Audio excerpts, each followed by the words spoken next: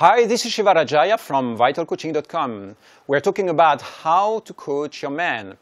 And the topic for this video is repeat your message. Okay, here is a tip. Men are not stupid, okay? They are intelligent beings, they are human beings, but sometimes they need to hear the message multiple times to actually get it so that it registers. Sometimes they will get it for a week and then they forget about it. And for them to be actually influenced in the right direction, sometimes they need to hear the same message multiple times over a certain extended period of time. So if you had a discussion with your partner 1 week and you say, again, let's go on holidays soon.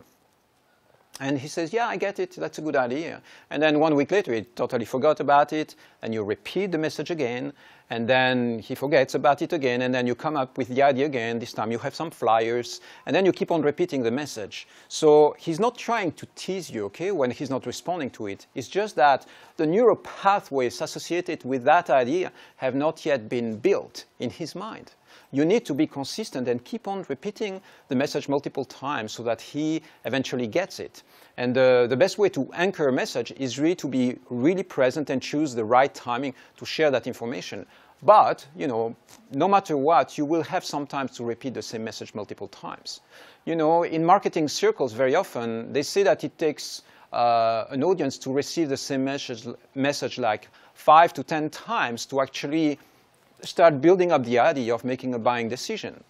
So what that means is that your subconscious mind needs to register. And to register that, there needs to be some form of repetition. It's a little bit like a muscle that you train, a certain idea that you train. Eventually, it anchors itself in your system. So when you repeat it, it doesn't mean that you have to repeat it 10 times in the same day, okay? That's not what we are saying. You have to be smart in the cycle and how frequently you repeat that idea and in what context and with what emotional charge you have behind that. So the idea is you repeat it once, you send the message out, and then you wait a few days, a week, maybe longer, and then you bring it up again if nothing happened. You know, we have to go and visit my family in the countryside, and I would like to do that sometime. And then he goes like, yeah, that's a good idea.